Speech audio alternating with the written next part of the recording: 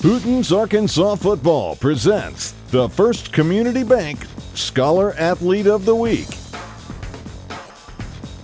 Tight end and defensive end are not normally leadership positions, but Walnut Ridge two-way starter and four-sport athlete Mason Andrews isn't a typical high school student. He's a great leader on and off the field. In the classroom, he's a student athlete. He's a student first, athlete second.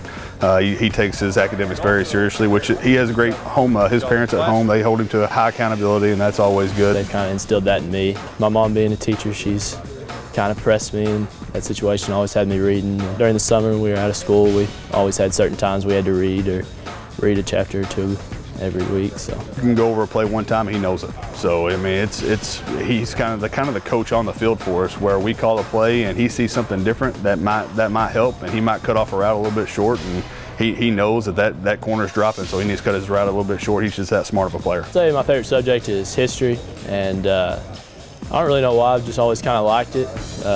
Just kind of like learning what's happened before me, how we can kind of avoid some of those bad situations.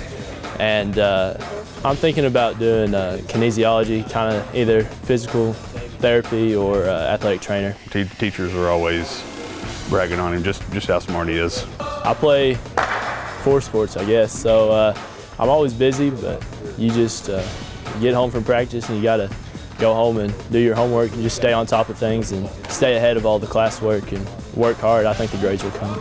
Congratulations to Walnut Ridge's two-time all-conference performer, Mason Andrews, the First Community Bank Scholar Athlete of the Week.